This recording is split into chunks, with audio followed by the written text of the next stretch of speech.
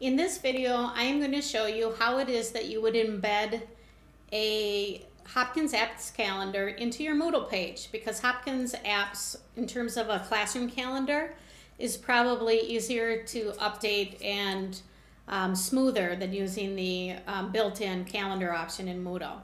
So just notice that in the upper right-hand corner here, I'm logged into my apps account. So you definitely want to start there in your calendar program.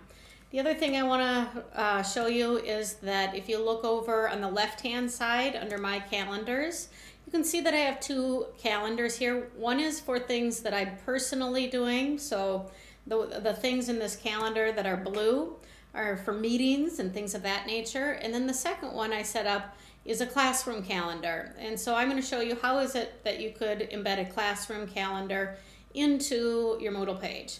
So those are the things that are in the rust color. If you do maintain a classroom calendar, you want to click on the little triangle next to that classroom calendar and go down to share this calendar. Here you want to make sure that you've made it public, because to ensure that it is embedded and showing to everybody in your Moodle page, you want to make it as public as possible. And there's really probably nothing in there that is really private information. So make sure you put a check mark in front of share this calendar with others and make it public, which is even available to people outside of our district. That is going to ensure that you don't have issues with it showing up in Moodle.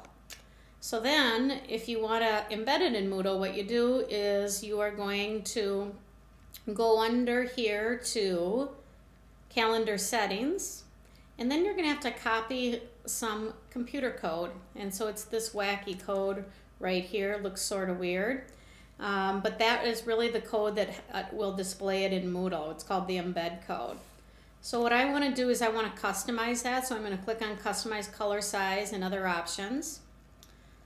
And instead of having a gigantic calendar like that, I'd like to get it into the right or left column. And for that, I like to have the agenda view. So I'm going to click on agenda, and I want it to be about 250 pixels wide, which is about 2.5 inches, because about 100 pixels in an inch. So if I make those changes, it's going to look something like this in Moodle. So after you go through and you tinker with what you want it to look like, then you can go back up to this code, you select all of it, and then you're going to copy it. So edit, copy, or Command C.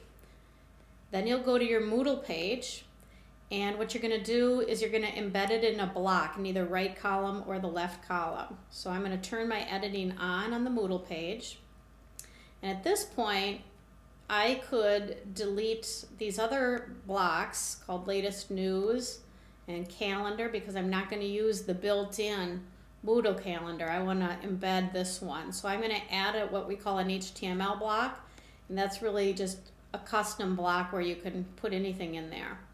So then I click on the edit icon, and then I am going to go into the code, and to do that I need to toggle on the HTML, and this is where all the code goes. And so I simply paste, Command V or edit paste, what I had copied when I was in my calendar, and then I'm going to click Save Changes.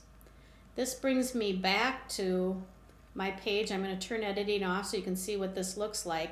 And you can see now anytime I make an update or a change to my calendar, it will be reflected, because really this right-hand column is a mirror into the Google Calendar. And what's great is on a Google Calendar you can add some details. So for instance, if I click on the monohybrid problems, you can see that I can even add a description there with some details.